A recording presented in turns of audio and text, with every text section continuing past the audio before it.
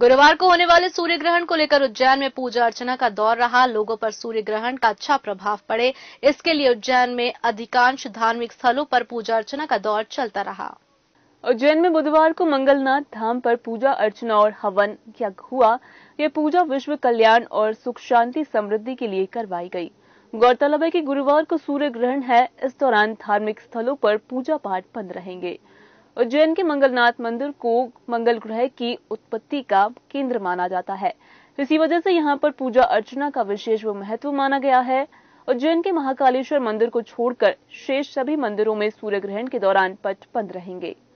आज कृष्णा गुरुजी के माध्यम से अवंतिका उज्जैन में महाकाल नगरी में महामंगल की शरण में गुरुजी का संकल्प था कि समग्र विश्व का कल्याण होवे। कल जो ग्रहण पड़ रहा है उस ग्रहण में किसी प्रकार किसी भी जीव मात्र पे किसी प्रकार का कोई संकट ना आवे। उस संकट के निवारण हेतु गुरुजी ने आज 11 ब्राह्मणों के द्वारा भगवान शिव के ऊपर लघु रुद्र संपादित करा है, ताकि किसी प्रकार ग्रहण काल जो पड़ रहा है इस काल में किसी भी प्राणी मात्र को जीव जलचर थलचर नभचर कोई भी प्राणी हो कोई विपदा में ना आए, कोई संकट में ना आए और सभी की भगवान रक्षा करते रहे। ऐसा संकल्प विश्व कल्याणार्थ सर्वे भवन्तु सुखिनः सर्वे सन्तु निरामया सर्वे भद्राणु पश्यन्ति मा कश्चित् दुख भाग भवेत् इति संकल्प का गुरु महाराज ने पूरे विश्व के कल्याण के निमित्तार्थ यहाँ अनुष्ठान संपादित करवाया।